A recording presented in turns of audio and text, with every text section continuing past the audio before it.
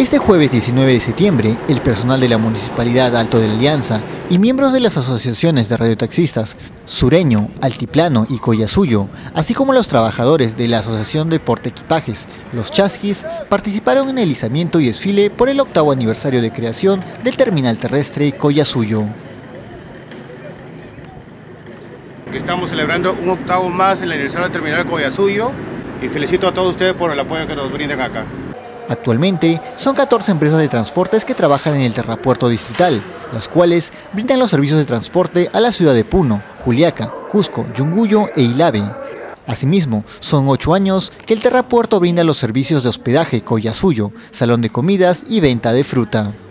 El terminal terrestre Collasuyo fue creado con el objetivo de garantizar y mejorar el servicio de embarque de los pasajeros, promover el desarrollo comercial y empresarial, además de promover la participación de los empresarios. Dentro del taxi que elaboramos dentro de la empresa de terminal Collasuyo debe tomar, ¿no? Con la más garantía creo que nosotros hacemos el servicio.